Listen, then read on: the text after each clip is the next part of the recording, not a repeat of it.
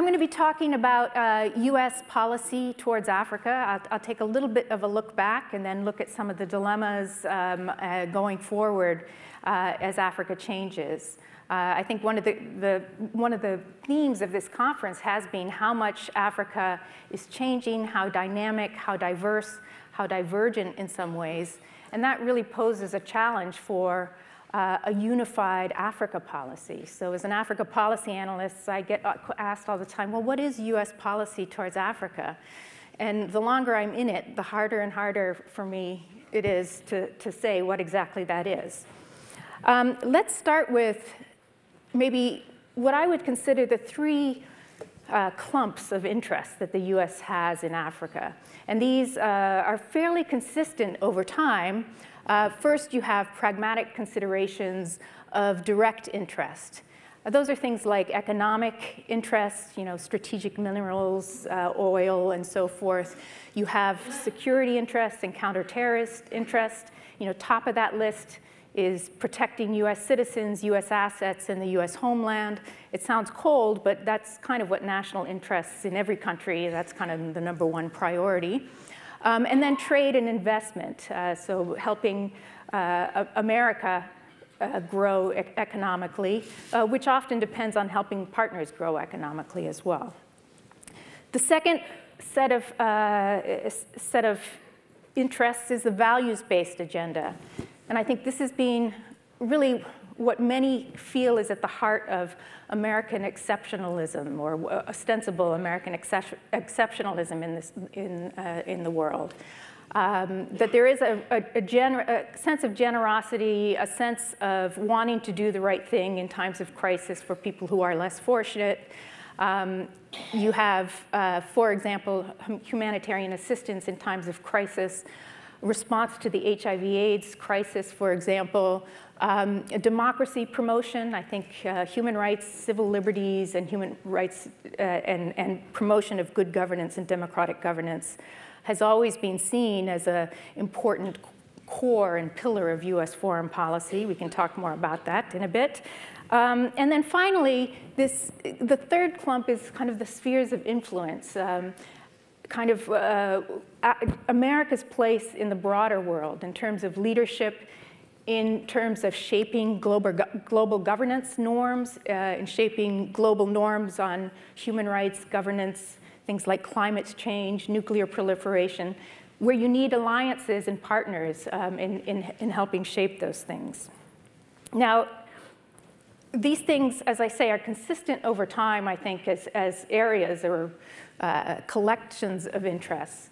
But depending on the context within the United States, the US leader, the US public, the US Congress, the private sector, depending on dynamics within Africa, things that are changing, whether it's crisis, conflict, opportunity, and things that are happening in the more global geopolitical world. Are we in a bipolar world of superpowers? Are we in a more multi-power world where the US has to look a little harder to build alliances? All of those shape these various interests and what gets emphasized at a particular time.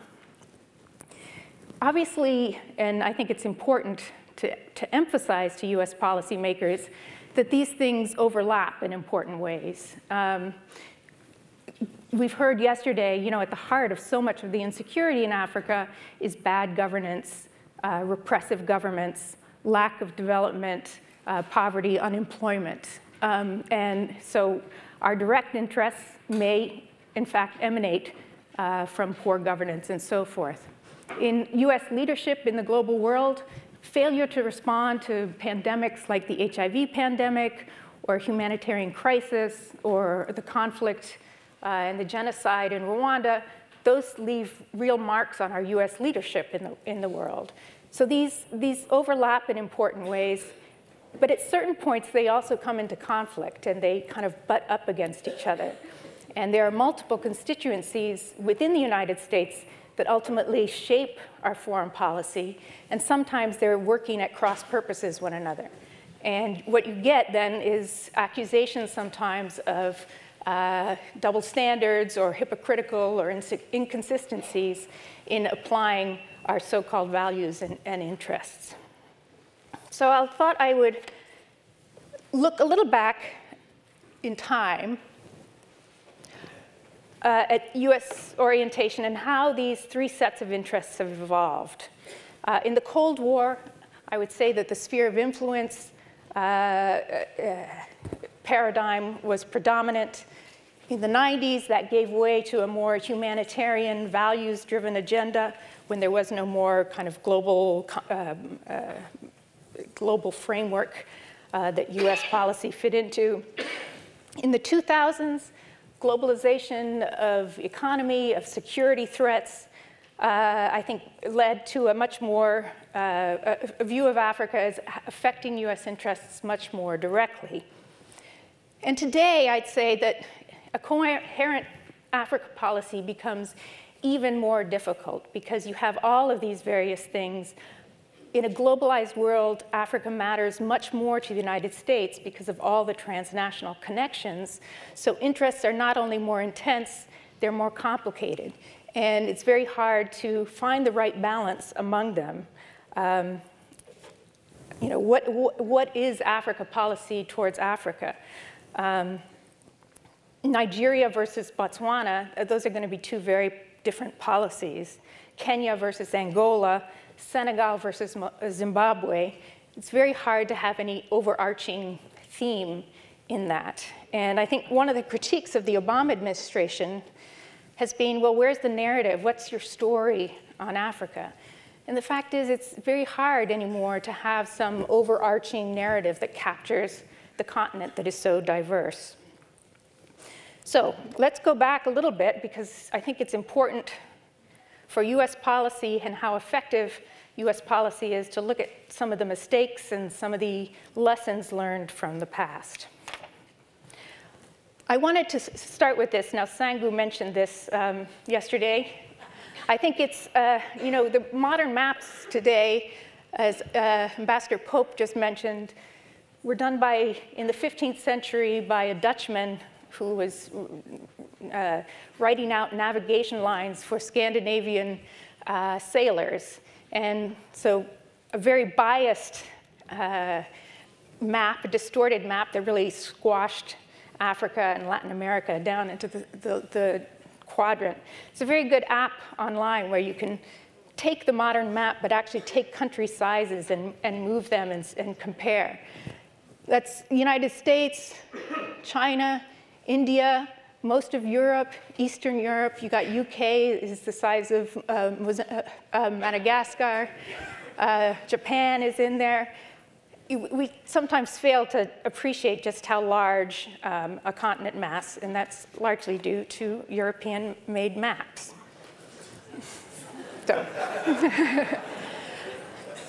So let's move to the Cold War. For much of the post-independence period, sphere of influence, as I said, was kind of the defining characteristic. And the US-Soviet ideological battle over expanding their spheres of control in the world really framed the engagement. Now, we did have direct interests at that time. There were strategic minerals in key places that we wanted access to. There was a values aspect to some of our policies. The Food for Peace program was initiated under Kennedy. There's some debates on how effective that was and whether it was truly for African benefit or if it was for getting rid of some of the excess farm production here in the United States. And Jimmy Carter came in the midst of this Cold War and really for the first time introduced the notion of human rights into the US diplomatic engagement in these places. My father was a diplomat in Africa at the time, and they had a heads of mission meeting in Abidjan, and they announced that this would, it was Andrew Young came and announced that this would be kind of the new line in US policy. And my father's a pretty liberal guy, but he said all these suited diplomats kind of were looking at each other, we don't do that, we do realpolitik. What is this nonsense about human rights? But it has endured, and that's now very much a part of how we see our foreign policy. And if I say we, I sometimes confuse me and the US government. I'm not with the US government. I just take on this empathetic, not that I always agree with them. So, but during the Cold War, overall, our partnerships with African leaders stemmed largely from their anti-communist credentials. We did not care if they were benevolent dictators even. We did not care if they were delivering services, human rights, economic benefits. It was really, we based our relationships on anti-communist credentials. So I thought we'd play Name That Cold War Partner.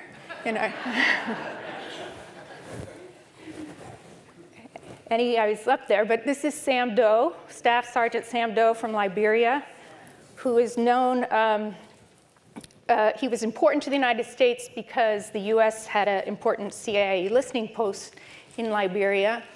Sam Doe is renowned for lining up the ministers of the previous cabinet along the beach. There are horrific pictures and heartrending pictures of this, and shooting them all dead. He was a brutal man, not very well educated, yet he was welcomed at the White House, where Ronald Reagan warmly greeted him as welcome Chairman Mo. So that's a little story about that. So he was important, but not that important. Next we have our favorite Mobutu Sese Seko, Congo, just because of its sheer size. The mineral wealth that it had was considered a strategic prize. US had a very speckled past, I can never remember that phrase, in Zaire at the time.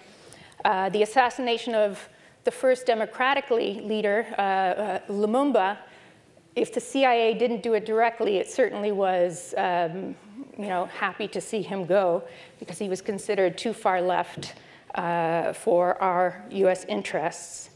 Mobutu Sese Seko was put in place. I don't know how many of you remember Mobutu.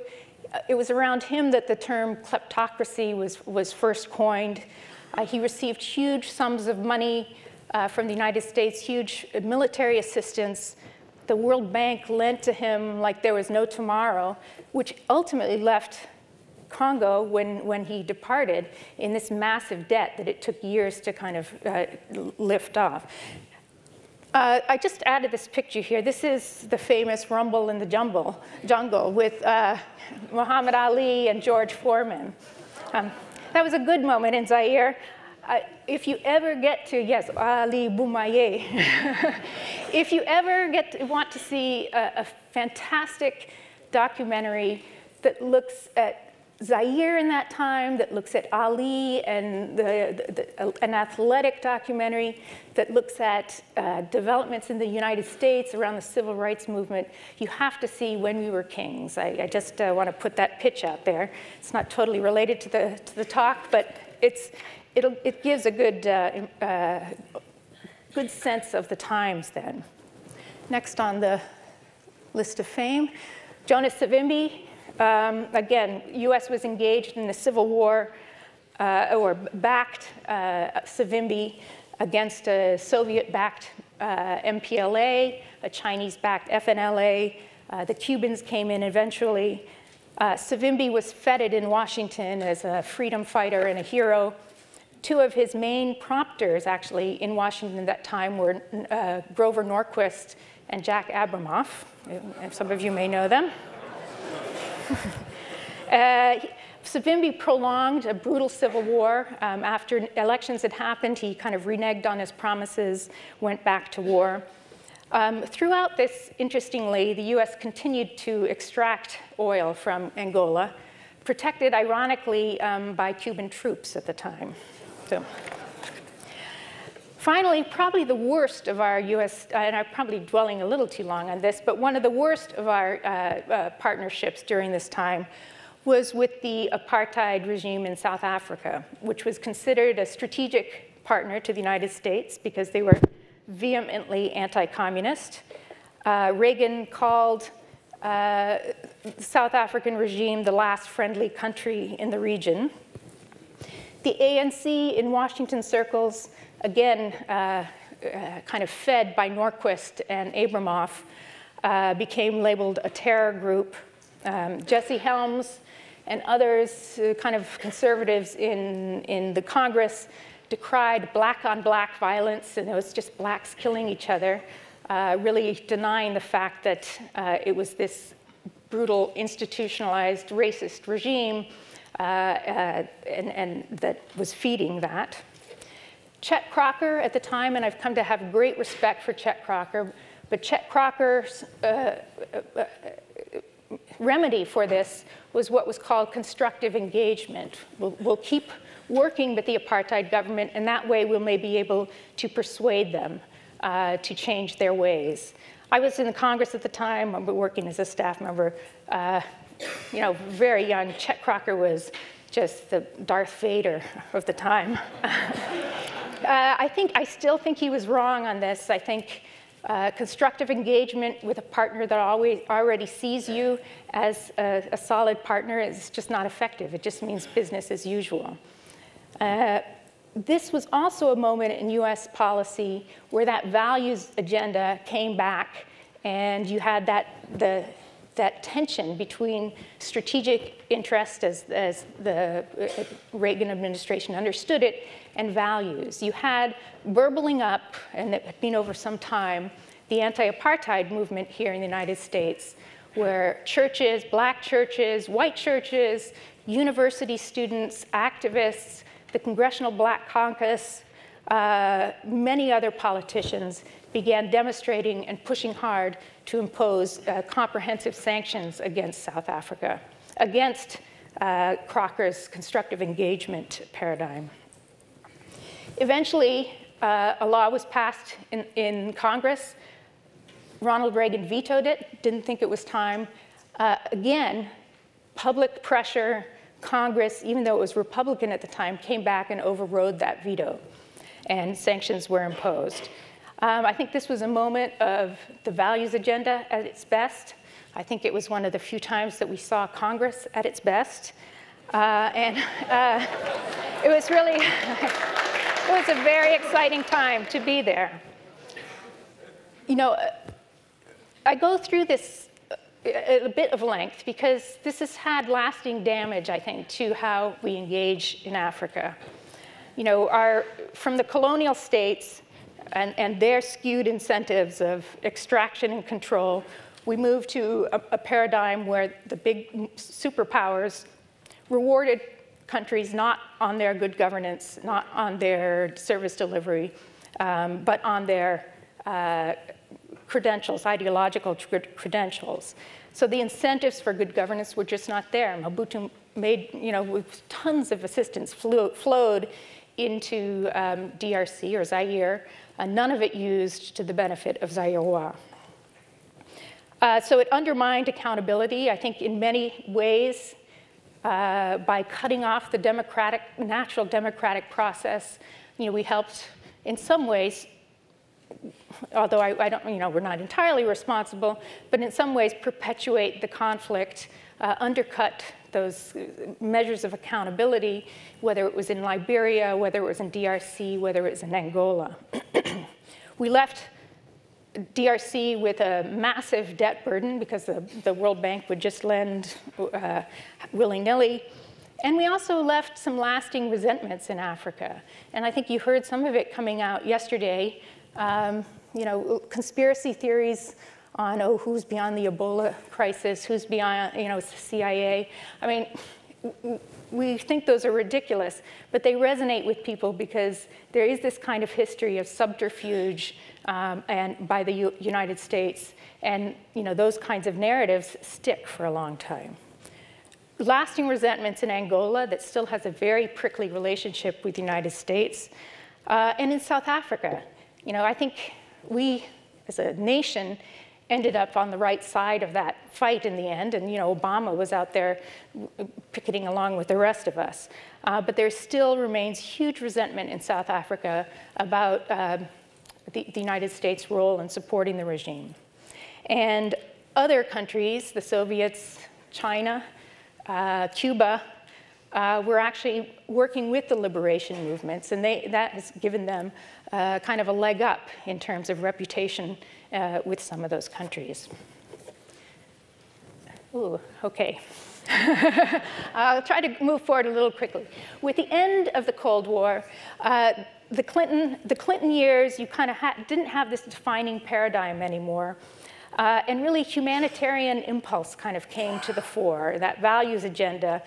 There was not real perceived any strategic interests. So humanitarian was going to be the rule of the day.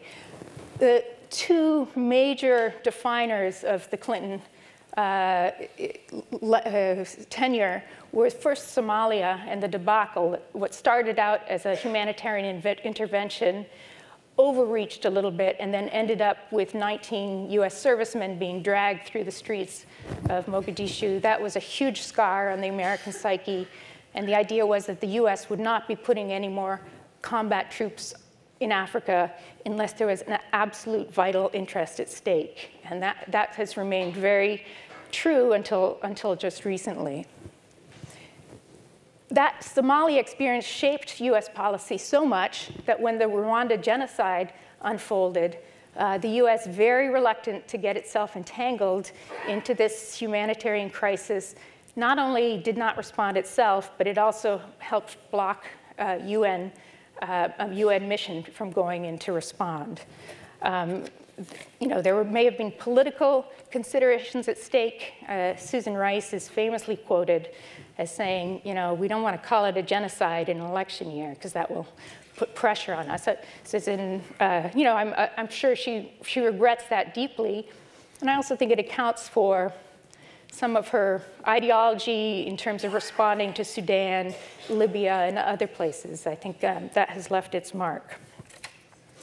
And then humanitarian intervention, the problem with it is if it's not pinned to direct interests, and those direct interests understood, it can be very fickle and inconsistent. And if CNN attentions move somewhere else, policymakers move somewhere else. You can try to do humanitarianism on the cheap. And I think out of the Rwanda debacle came, African solutions for African problems, like you guys need to figure this out yourselves.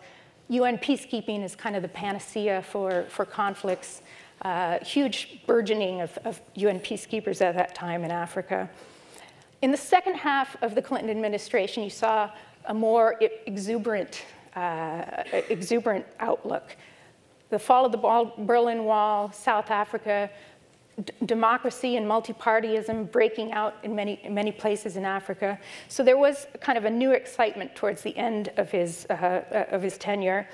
The embrace of new leaders, Isaias Afwerki in Eritrea, Meles Zenawi in Ethiopia, Yoweri Museveni in Uganda, and Laurent Kabila in DRC were considered new leaders who were really going to deliver to their people. Well, within 5 years, they were all at war with one another. And they are all, except for Meles, who died, still in power. And Laurent Kabila, whose son carries on his legacy. So let me move to, overall, the Clinton years ended up on an up note. He traveled a lot to Africa, which really raised attention to Africa, to US constituencies. And I think that is one of his enduring legacies, that he actually raised the profile of Africa. The Bush years. Okay, that's not a... One of the things about Bush, there were such low expectations of him in Africa. He actually did really important things, not without mistakes, but also I feel like he really enjoyed it. And when he came back from Africa trips, he didn't have the kind of same defensiveness or closed in that if he was talking about Iraq or other places. I think he really enjoyed being there, and he enjoyed and he was proud of his legacy. And I think with good reason, on many counts, not entirely.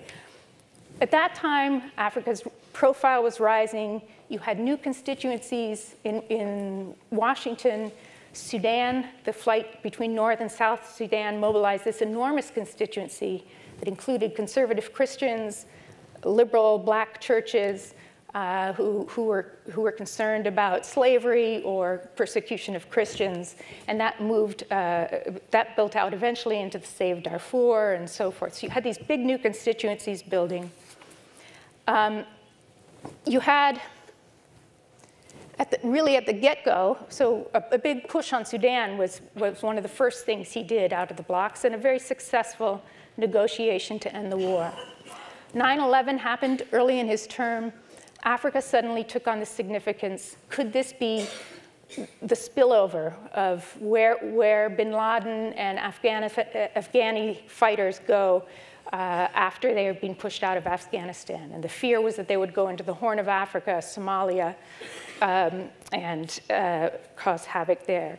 Energy stakes. US was looking very much to diversify its interests in energy. 19% of its imports at that time came from Africa, so a new interest there as well. HIV/AIDS, at that moment, 25 million in 2000, 25 million Africans were infected with HIV, 4 million new infections in 2000 alone, and the trajectory was expected to go up like this. People were dying without recourse to treatment. I really do have to nip through this. Some of the big legacies of the Bush administration. PEPFAR, $15 billion over 5 years. That has actually continued, and President Obama has preserved that investment over time. Initially very much focused on treatment. How do we get treatment fastest to those who need? And the idea, Congress, in a bipartisan way, came behind this because of the horror of HIV, and that you would bring treatment to those affected with AIDS, and you would see what was called the Lazarus effect. You know, it was very visible, tangible impact of what US assistance was doing. President Bush launched the Millennium Challenge Corporation, which seeks to incentivize good governance by giving big grants on economic growth initiatives in a number of these countries. That remains today. And he set up the US Africa Command, which took responsibilities that had been held in European Command, Pacific Command, and the Central Command, and put them into a new African Command that was going to do more gentle kind of combatant command work, perhaps a little too ambitious in its development democracy ambitions, quite controversial, and we can talk about that a little bit during the Q&A. Obama years.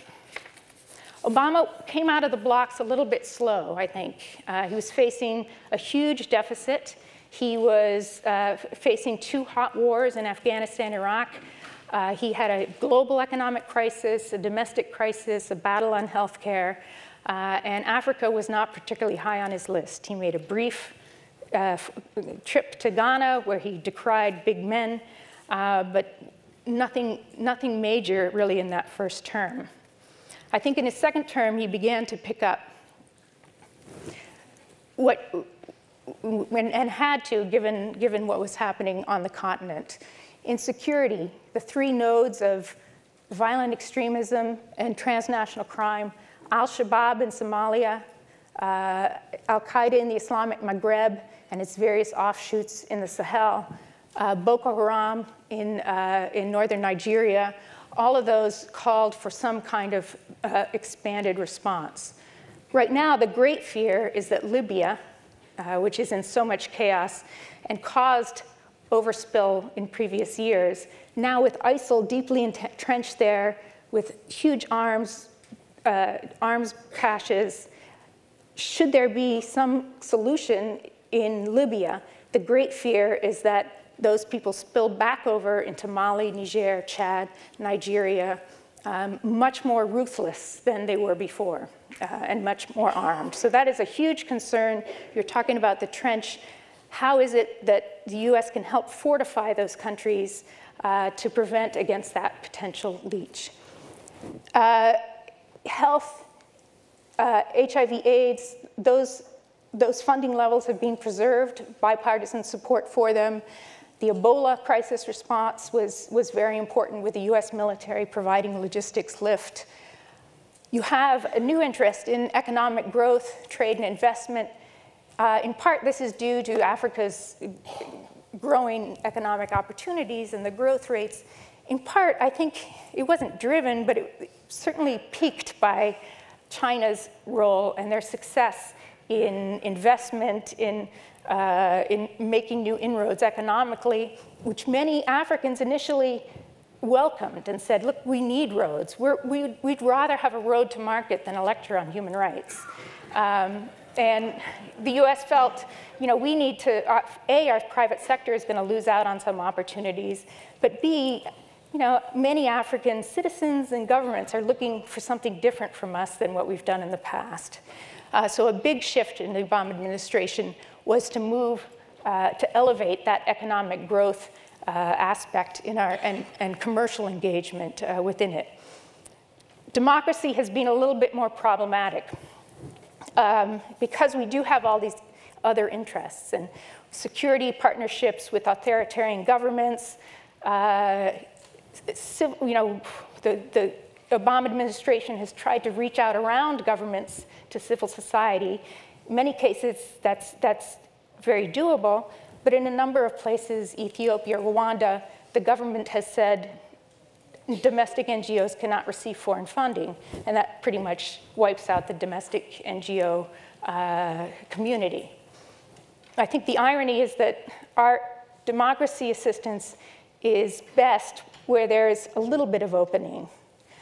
So in a Kenya, in a Nigeria, in some of the places that are already slightly open where we can engage. But in deeply authoritarian countries like Angola, Rwanda, even Uganda, I think we're much more limited in our leverage. And those countries can look and say, we don't need the US as much as we used to. We've got China over here, we've got other partners. The Washington says this doesn't make sense to us.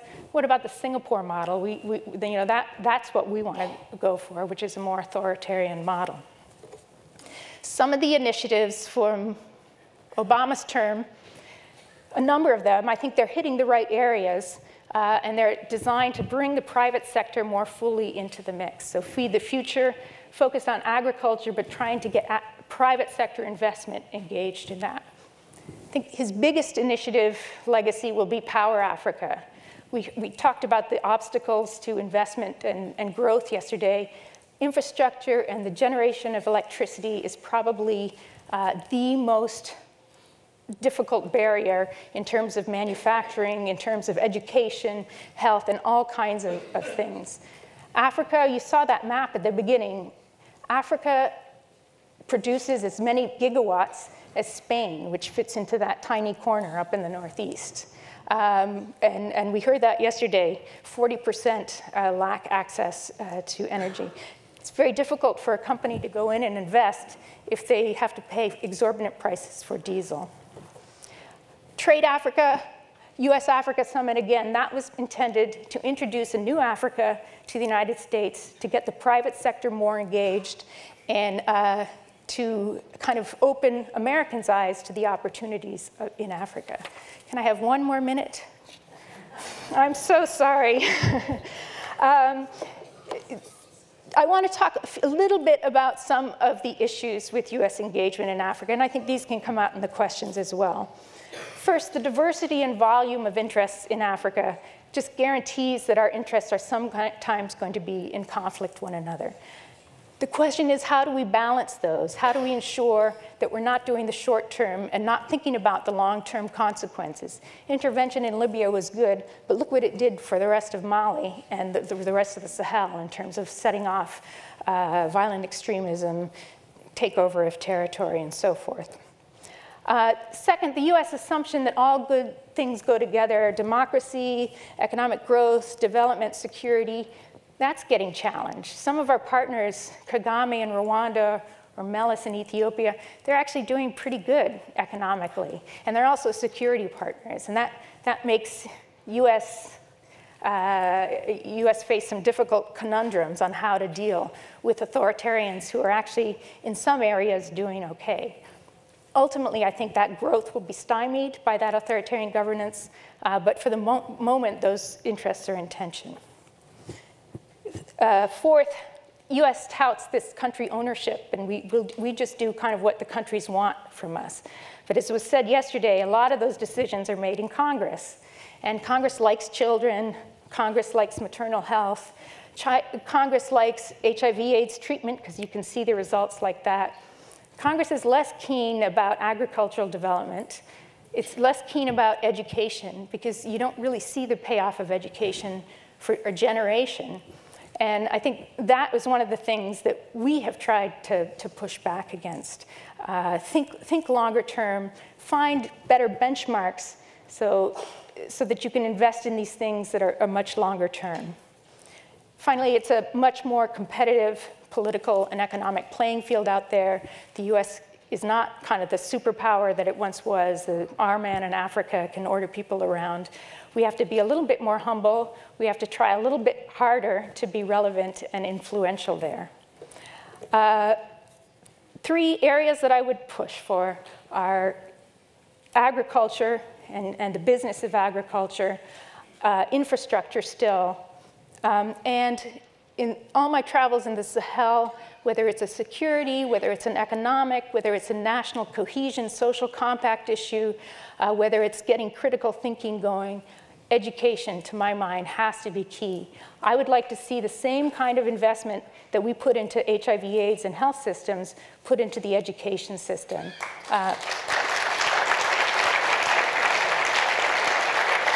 And my hope is that the next president, whoever that will be, will recognize that. That is something that, without exception, people comment. Civic education, life education, history education, as Kawa was saying yesterday, those are totally critical, I think, to bring countries together, to give a sense of common identity, a common grounding, and the skills eventually to thrive.